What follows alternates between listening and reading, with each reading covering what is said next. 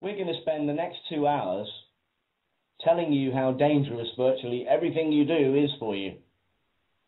If you're squeamish or easily distracted or just want to carry on having fun, then turn the radio off. This is not the show for you. The facts are these. Vaccines, deadly. Mobile phones, deadly. Fluoride, deadly.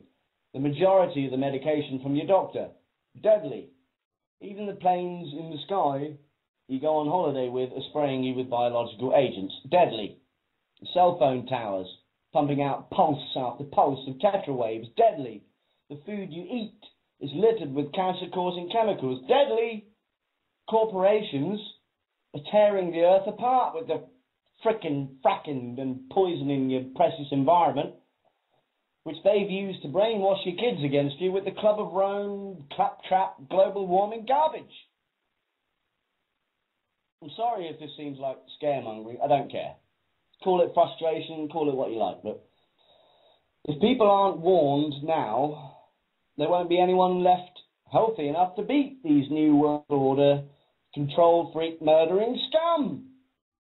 They're openly bragging about murdering, sterilizing, neutralizing 90% of the planet's people. They're targeting the children they pretend to be helping. They're targeting mothers-to-be with the IQ-reducing, brain-damaging vaccines.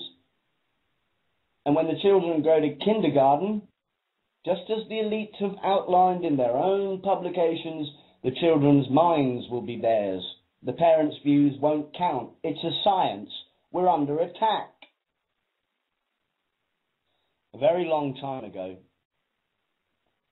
a group of brilliant minds came up with the idea that science could be used to control the people, what they call the masses. That's you. You know it today as television. The scientists know it's one of their greatest weapons ever devised to divide and conquer the public and their minds. These money men, skulking in the shadows over vast periods of time, have at last, in plain sight, the culmination of their plan coming into view, to rid the world of the one thing they fear the most and inherit the earth, having no soul to start with. What's the one thing they fear the most? What's the one thing they fear the most? You. Yes, you.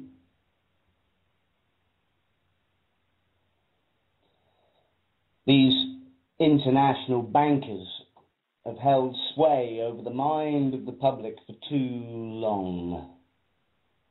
These globalists have plundered and tore the heart out of humanity and laid waste to our dreams for too long.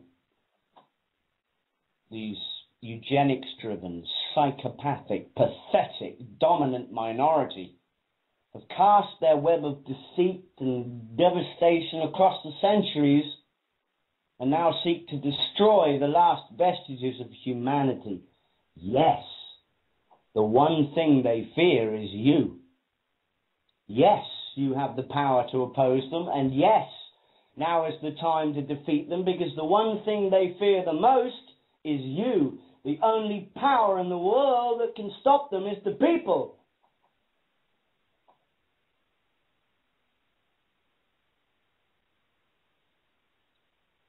Though violence is not the answer. Violence is not the answer. And as London burns again tonight, and people's livelihoods are lost and more people suffer, you will not see the people on the streets who have done their homework on the New World Order. You will not see the wide-awake minds who have researched how the bankers pay thugs to cause civil unrest as a matter of course.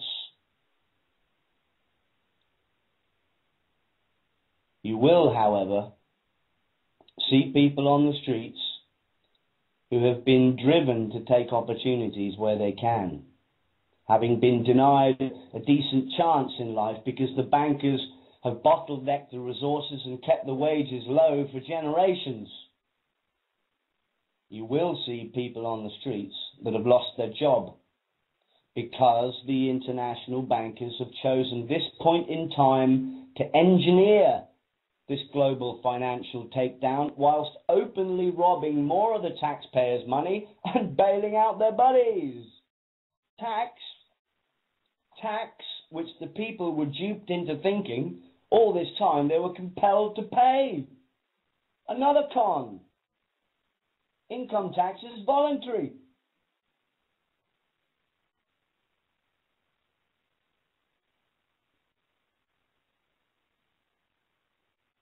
I would ask the people on the streets of London tonight to try and look to the future, because from where I am, it looks like you're being played. These bankers, who own your supposed government, by the way, have used poor people as pawns before. Every revolution, each bout of civil unrest, every leader that endured on the world stage has been carefully orchestrated to bring about the solution to a problem that you are reacting to. It's a science. Problem, reaction, solution. Except this time, their solution is total war on humanity.